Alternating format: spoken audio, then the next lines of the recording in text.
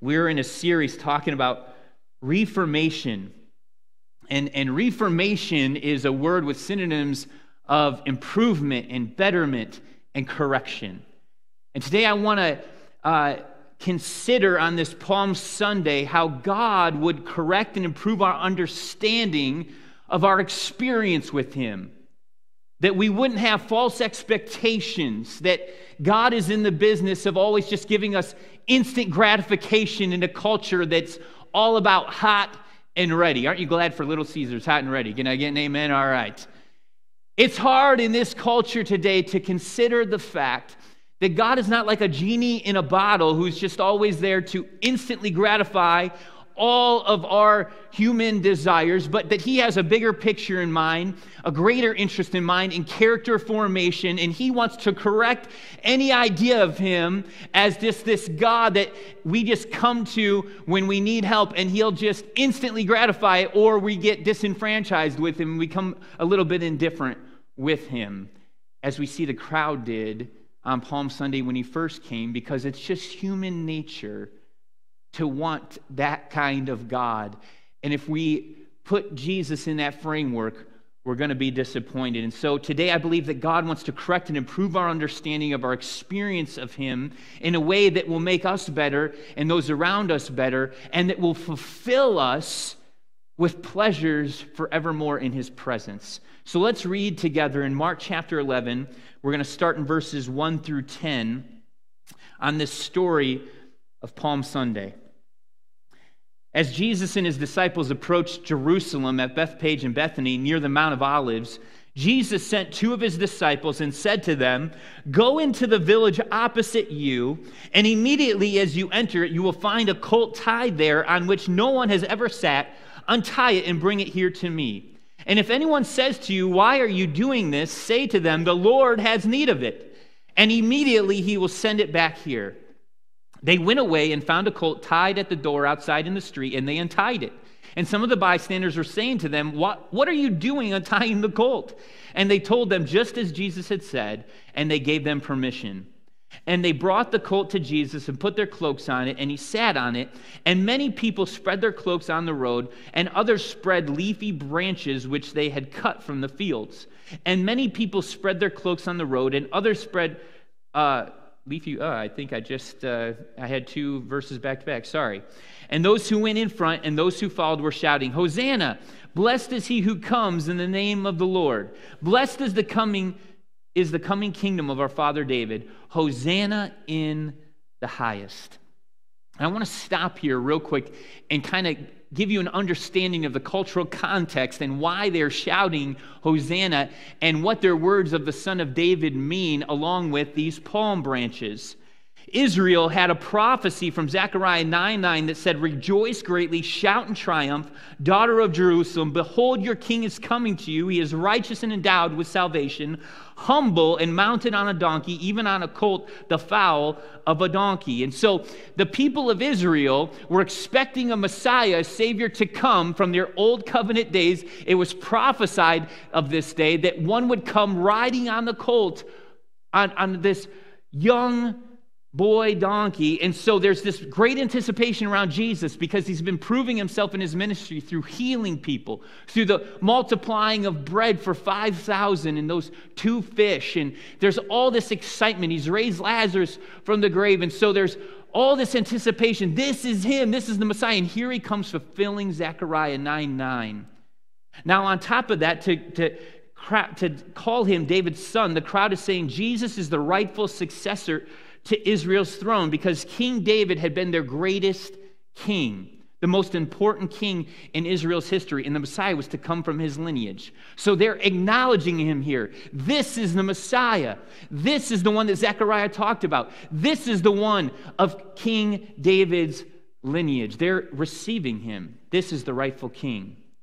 And by waving then those palm branches, the people are reflecting on what was famously known as the Jewish Maccabean revolt against the Greek Empire's rule.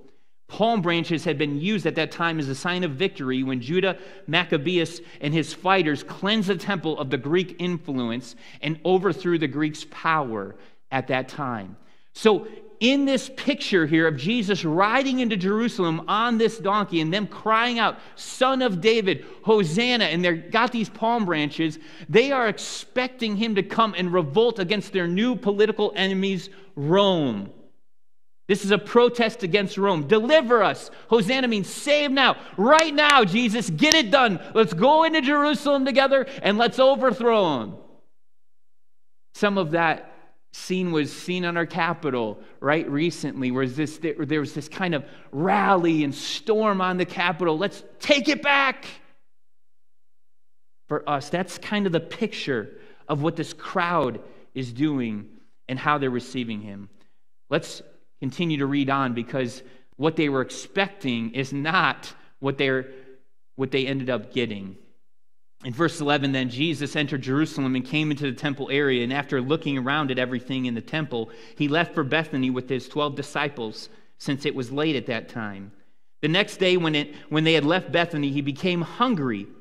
And seeing from a distance a fig tree in leaf, he went to see if perhaps he would find anything on it to eat. And when he came to it, he found nothing but leaves, though it was the season for figs. And he said to this tree then, may no one ever eat from you again. And his disciples were listening.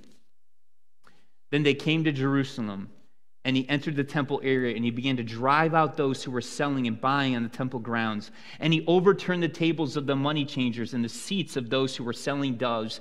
And he would not allow anyone to carry merchandise through the temple grounds. And he began to teach and say to them, is it not written, my house will be called a house of prayer for all the nations, but you have made it a den of robbers? And the chief priests and the scribes heard this, and they began seeking how to put him to death, for they were afraid of him, because the crowd was astonished at his teaching. So here, the one proclaimed to be Israel's king, the one from the line of David, he doesn't go to confront Israel's political enemies. He goes to confront and to turn the tables on Israel's spiritual authorities. How fitting for this time and this day that we're living in America, where there's so much political turmoil, where there's so much political tension, where there's so much malice at work, that Jesus would go to confront the spiritual authorities and not the political authorities. See, I believe that in Jesus' eyes, the greatest threat to the people he loves is not the politicians, it's the spiritual leaders of a nation. I believe that in Jesus' eyes, he is convinced the greatest weapon of mass destruction, it's not the sword and the power that Rome yields, that political powers yield. It's a house defined as a house of prayer. A house of prayer is where true transformation happens. And isn't it interesting that in the house of God today, that represents his name in the nation, you can't hardly call a prayer meeting where anybody will show up. And isn't any wonder then that in the same day in which the prayer meetings are empty, there's so much focus on the political realm and tensions in that arena? What is that an indictment of the church? It shows where our hope lies. It shows who we believe in as our true Messiah and Savior. Who is going to save us? Who is going to come to our rescue? Who can we put our trust in? Prayer tells the story of our hearts.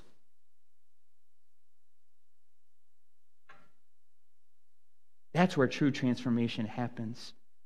See, the king of the world, he rides into Jerusalem for his coronation, not on a great steed that the kings of Rome would ride into to show victory, to show the bloodbath of victory they just had, and they would have a line behind them, a procession behind them of all the prisoners that they took. They came with a strong fist to rule over people, but Jesus comes humble on a donkey to come under people,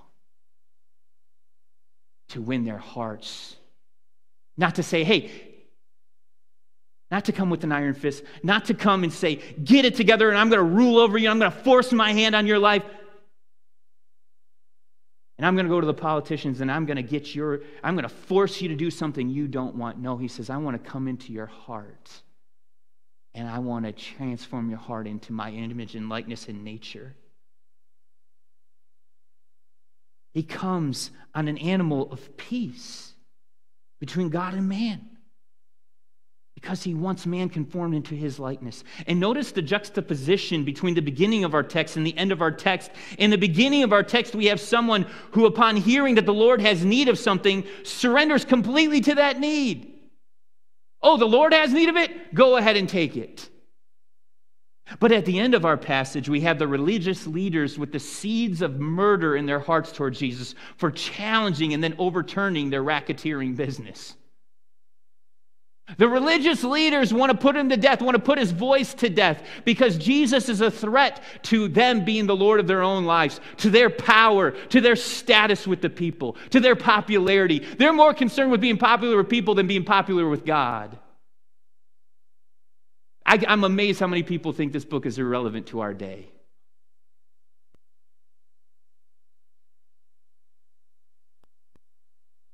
I open by saying God wants to correct and improve our understanding of how to experience him in a way that will make us and everyone around us better, with the fullness of his presence.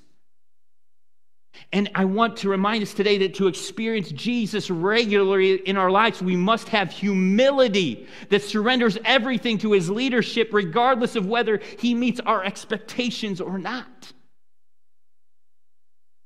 We secretly in our hearts just want Jesus to put to death everything that's not convenient to us, don't we?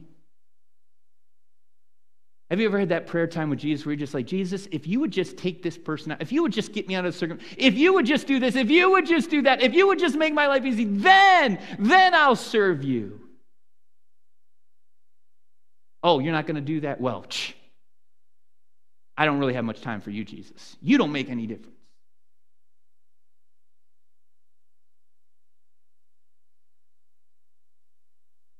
And so Jesus is ultimately going to have the crowds yelling for his crucifixion when their expectations are not met. Just like the religious leaders want to put him to death in their life, want to put him out of their mind because he's constantly challenging. Who's going to be king? Who are you going to live for? What is this life about anyways? Is this about you? Is this about being popular with people? Is this about your glory? Or is this about the King of Kings and the Lord of Lords in your life?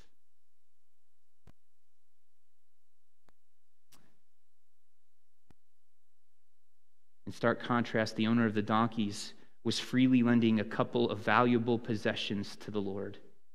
For the ordinary middle-class family, the donkeys were used for plowing and agriculture, as well as service and giving women rides around when you didn't have vehicles. And so it's like Jesus sending people to you and saying, hey, I have need of your lawnmower down the street, that riding lawnmower that's really nice, I need that. Or I have need of your car for that person in need down the street. I need that. Could you put that into my service? And suddenly there's a test. What or whom is your most valuable possession? See, I like Jesus as long as he doesn't threaten any of my comforts. Well, Jesus, I paid a lot of money for that, and what if they dent it, and do they know how to use it, and all these questions, and, well, it's going to be inconvenient to go down to one car, and what if I need that mower, and I just can't get it instantly, and well, I just think I'll hold on to it, Jesus, but,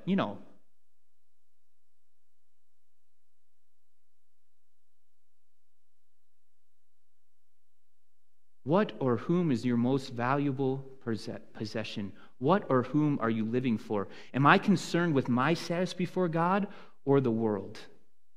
See, the owner of the donkeys was someone who saw Jesus as more valuable than all of their possessions, someone who more concerned with Jesus' well-being than their own well-being. Jesus was riding into Jerusalem to prove to the people they were his most valuable possession. He's coming as their king to die for them. He's coming to save them from a true enemy, Satan, sin, and death that leads to these political powers.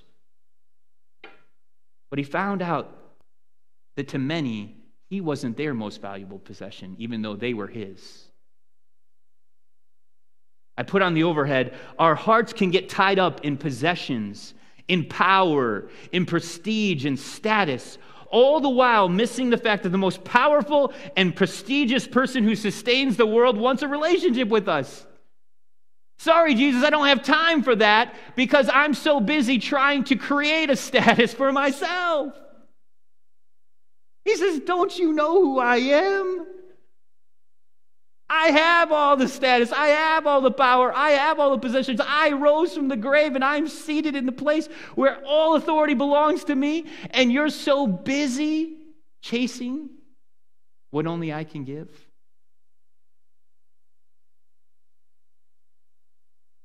The good news is, though all of us have taken advantage of others as the religious people were doing at the temple, charging a lot of money to the Gentiles for getting sacrificial animals to be forgiven of sin, taking advantage of them for their own gain.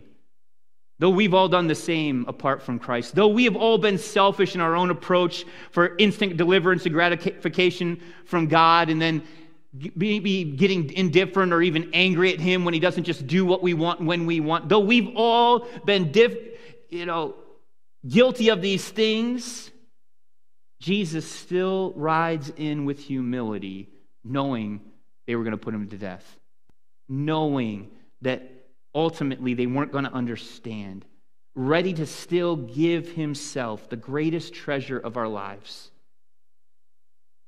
knowing that this was what was necessary to give us his nature, his righteousness, his love, joy, and peace.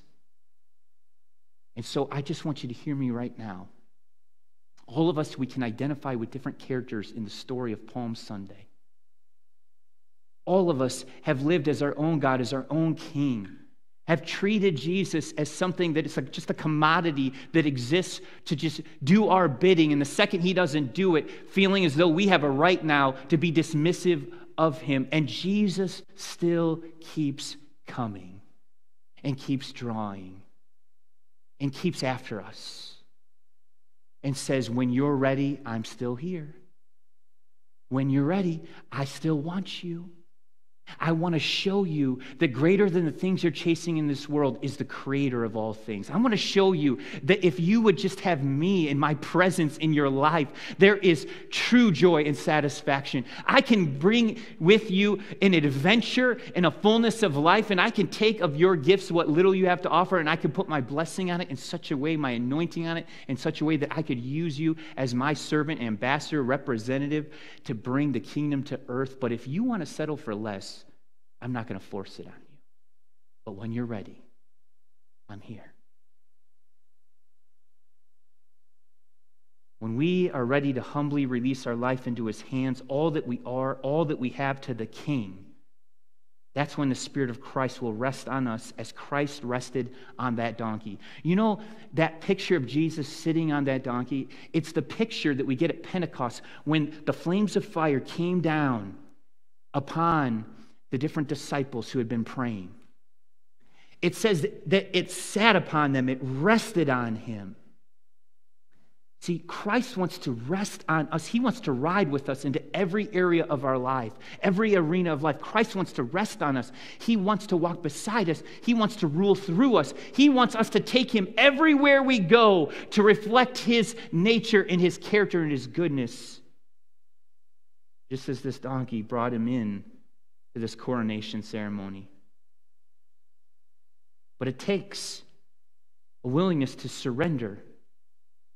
And you know, it's interesting, the disciples, they brought the mother of this young colt to walk alongside of the colt because the fact that it had never been ridden, it would have been very spooked to have somebody on it, and it would have been very spooked to have these large crowds. So they bring the mother donkey to walk beside this young son of its, to look eye to eye and to walk in this journey together, to keep it calm, to keep it from bucking in the midst of what was an anxious moment. And you see, in the same way, Jesus wants us to know that he will reside with us wherever we go. He wants to rule over us and rest on us, and he wants to walk beside us. It's a picture of the Holy Spirit, one who comes alongside of us to help, one who comes alongside of us as the comforter. These are all terms that the Bible uses to present to us the presence of Christ on somebody's life who's treating him as king. You see, wherever Jesus has his way in somebody's life, the kingdom of heaven is there, and the kingdom of heaven is entering into every environment in which it goes. And Jesus is inviting us to coronate him as king in our homes, making our homes a house of prayer. He's wanting to rest upon us and walk beside us into our church, making this building what otherwise wouldn't be more than just a building, a relic, the house of God, because his presence is with us, and his presence is here because we're a praying people, seeking the king, wanting to honor the king, wanting to submit to the king, wanting to be known by our love for each other.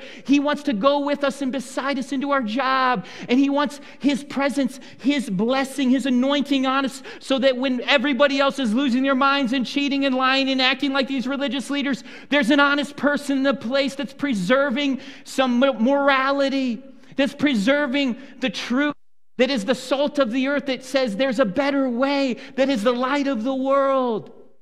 You see, Jesus still wants to be written in to every environment in your life. And the question is, are you surrendered to that? Are you open to that? Are you letting the king have his way? Or are you fickle and indifferent, and it's just a convenience and he's a commodity? Is he king? Is he truly king in your life?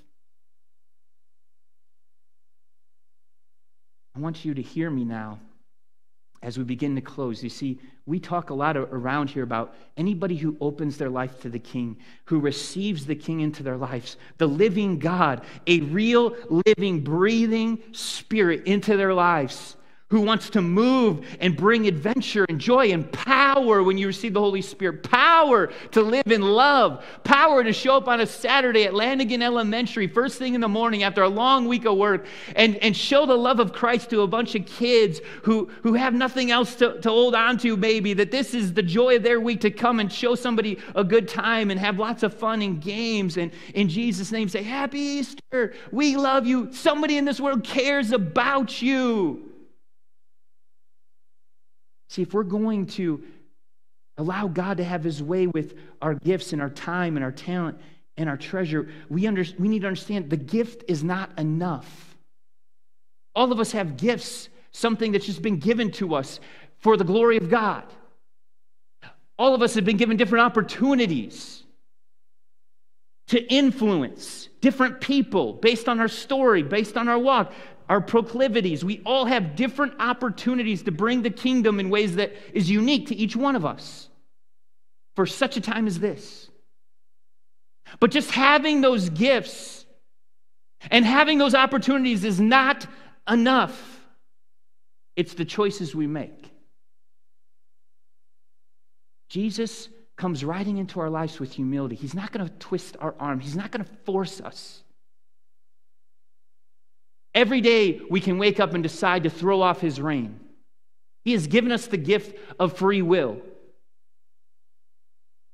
And so I put on the overhead, your gifts don't decide your life, your choices decide your life. You choose each day whether to open your life to Christ and his lordship again. You choose each day whether to be devoted to prayer, remaining humble and dependent, making your house a house of prayer and overflowing with Christ's character and heart. If right now you are dry in your spiritual walk, if right now you are indifferent in your spiritual walk, I want you to hear me right now. You need to at least double your prayer life. You need to get into the presence of God and be seeking God. You were never meant to do it on your own.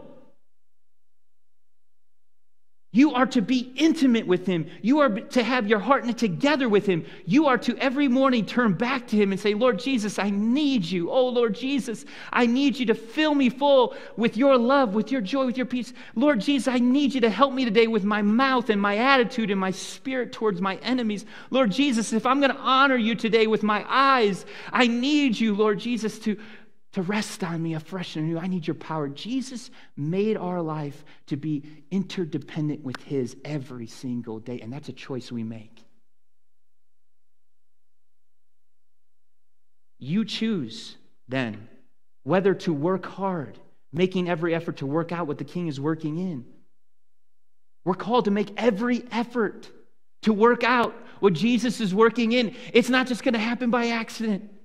It starts with prayer, and prayer energizes us, and prayer makes the presence of Christ manifest in us, and prayer is what checks us when we're getting out of step with God. Prayer is something that should be as natural as breathing air that we do throughout the day, but that we also have focused times for, where we have to turn off all the noise, and we have to get alone with God, and we got to just be in His presence.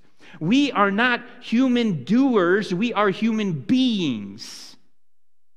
And we have got to just be with the King in order to become effective in our doing.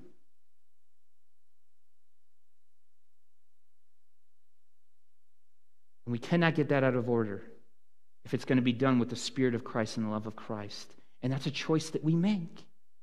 Regardless of how gifted you are, regardless of all the charisma you have, the competencies you have, you could be the smartest person in this room, and you could make us all logically look like fools, and you could have tons of charisma, but you still need the Spirit of the living God if you're going to build His kingdom. If you're going to be effective, if you're going to love people well, if you're not going to end up taking advantage of people like these religious people. Nobody was more devoted than the Pharisees and the scribes. Nobody was smarter, book smart-wise, than the Pharisees and the scribes. And nobody had a darker heart than the Pharisees and the scribes. You know why? Because pride is the mother of all sins. Jesus rides in with humility, and He asks us to humbly accept Him as King and let Him rule and guide and direct our lives. And pride cuts Him off. It cuts off heaven's door. Humility is the hinge that opens the door of heaven, and pride is the hinge that closes the door of heaven in your life. They call carbon monoxide the silent killer, where you need a carbon monoxide detector everywhere you go to pick up this invisible thing that will actually kill you. Pride is the spiritual killer. It says, I'll just do this independent of God. I got this, God. It goes into any day thinking, I don't need you, Jesus. I got it. I know. Jesus says, in and of yourself, you can do nothing. I need a house of prayer.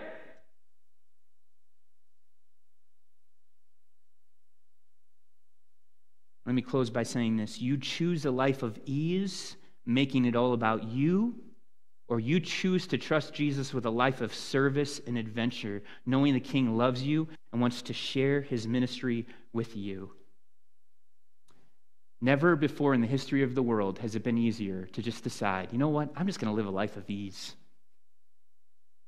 Why would I sacrifice so much? You know what? Why would I even bring kids into this world? I mean, they're really kind of inconvenient and messy and demanding. And I want to make life an adventure for me. I want it to be all about me. I want to be the center.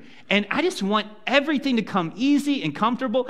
And, a cross at the center? Self-sacrifice? Serving, the greatest among you will be the servant of all. You want me even, Lord Jesus, to ride in amongst these fickle people who one day will sing my praises, and the next day, when I don't do their bidding, say, crucify Him? You want me to still love them and serve them and pray for them and bless them? If you want to belong to me.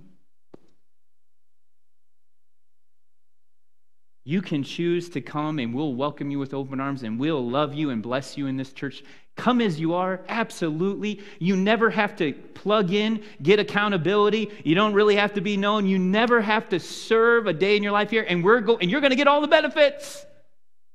We're still going to pray for you, and we're going to love you, and we're going to serve you, and we want you to see the goodness of God, but understand it's so that you can fulfill your purpose in Him.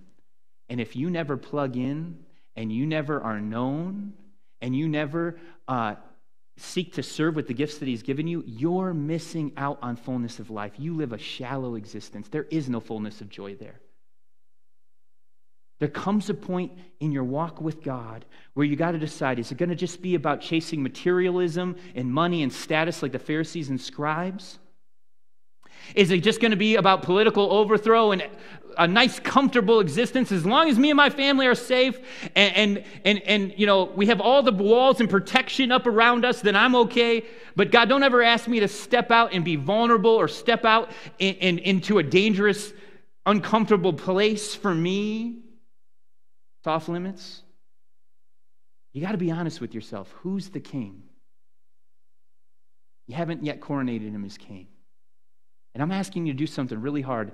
I want you to get real, and I want you to get honest. And I want you to face where you're really at with Jesus today. Is he king of your life? If he comes to you and says, I have need of this, no matter what it is, I have need of your tithe. I have need of your house. I have need of your vehicle. I have need of your time to plug into this group at church. I have need. Is there anything off limits? Or do you have the attitude and the spirit and the heart that so trusts him and loves him and knows his goodness that says, oh, the Lord has need of it? You got it. Absolutely. Oh, man, the Lord has need of it? Oh, it's so good to serve the Lord. I love him so. He has been so good to. He died to save me from my sin. He's got me going to heaven. He has eternal reward for me. If the Lord has need of it, I'm all in. And you see how simple this is? It's not what Ben Walls needs. It's not what Hilltop needs. You have one voice to listen to, the Lord's voice. You can say no all day long to anything that doesn't fit you and suit you. The question is, does Jesus have the final say? If he has need of it, will you say yes no matter what the cost? In that person is fullness of joy and pleasures forevermore, because where the presence of the Lord rests on somebody, where the anointing is on somebody, there is blessings and pleasures forevermore, and everybody around them is blessed. When the Spirit of the living God is present, there is gentleness and love and joy and peace and kindness and goodness and faithfulness and gentleness and self-control. Oh, man, that's the kind of people I want to hang out with. And Jesus says, I'm here to whomsoever will. He wants this, and he has enabled you to come. And some of you need to loose your stubborn heart. You're stubborn as a donkey. You've tied up some possessions that he wants in your life, whether that be a relationship he wants you to let go of, some entertainments and hobbies that are not reflecting his character in your life, time management issues. You're tied up, and man, you're holding on for dear life, and that Holy Spirit is there trying to loose your grip and say, you can trust me. You can trust me. I love you. You can trust me. Let me rest on you. Let me ride with you. Let me come beside you. Let me compel your life and use your gifts and graces to do immeasurably more than you could ever ask or imagine in blessing others and bringing others along into this presence of mine. And so you choose. Will you have regret? Will you get to the end of your life and you'll say, I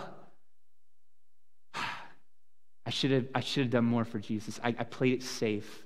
I never stepped out in faith. I always did the secure, easy route. I just made it about Netflix and Amazon and just doing my own little thing in my own little hub here. I never stepped out in faith to my neighbors. I never got to know anybody's name. I never showed up to any of the ministry events. I just wanted to play it. That's uncomfortable. It's easier here in my own little world. Or you're going to get to the end and you're going to say, you know what? I poured it all out. I gave it my all, Jesus. And you are so worthy of everything I got. And yeah, I stepped in it many times, and I made a lot of mistakes, and oh man, my ego took some hits because here I thought I had it, and I got ahead of you, God, and it wasn't you. But you know what? You stayed faithful, and you picked me back up, and you taught me how to pray first and stay in step with your Holy Spirit. And man, I went for it. And he says, oh, well done, good and faithful servant. The Lord has need of you. And he comes in peace. He doesn't want to condemn. He doesn't want to beat you up. He's challenging, and maybe he's correcting, but he loves you. And he wants to use you for his kingdom and his purposes. So loose every treasured possession outside of him and let him be the king of your life. And let him show you the fullness of his presence for you, your family, and everyone around you becoming better. For in his presence is fullness of joy. Heavenly Father,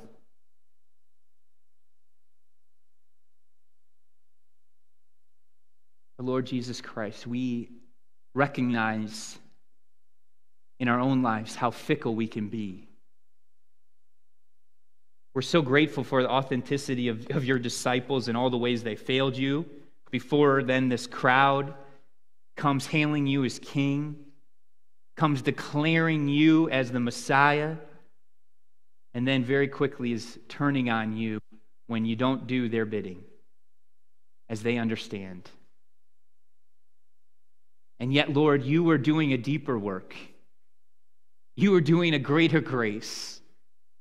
You were enabling them to come to the throne of grace and receive the fullness of your presence. And I pray that, God, anybody here that doesn't know the treasure that you are, that doesn't see you as greater than every created thing, that doesn't see that you are our greatest possession, that it's all about you, Lord. It's all about you coming and being one with the King of Kings and the Lord of Lords, and that, Lord, the greatest, a most amazing calling of our lives and status is to be your representatives, to have you walking with us, to have your anointing us, to have our gifts at work with your power and your grace in your ministry that ends in great reward. God, I just pray you open the eyes of our heart to know your reward and your power, to know the fullness of your presence, to know that we need to make the most of the time we've been given. And if we've been just playing it safe, and we've just been taking a life of ease and comfort, and we're not stepping out to give our all for you, the Lord, we're going to have regret in the end. So, Lord Jesus, on this Coronation Sunday, I pray for anybody who is not fully surrendered to your kingship, that today would be the day where they take their hands off. They untie their possessions and put them in your hands. They untie their gifts and put them in your hands. They untie their time and put it in your hands and say, my life is yours. Take it for the glory of your name. We pray in Jesus' name. Amen.